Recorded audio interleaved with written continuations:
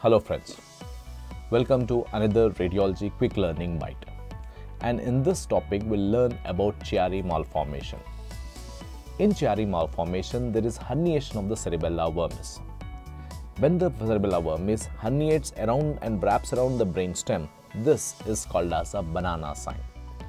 And the shape of the fourth ventricle also becomes more longitudinal because of the vermis herniation. And this compresses the CSF flow, produces hydrocephalus in the patient, and this will cause the anterior bossing of the frontal bone on a fetal antenatal scan.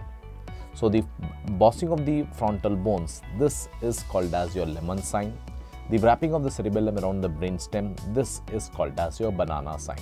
So lemon sign is the anterior bossing of the frontal bone, and banana sign is the cerebellum wrapping around the brainstem, and these are seen on antenatal scans in patients with Chiari malformation.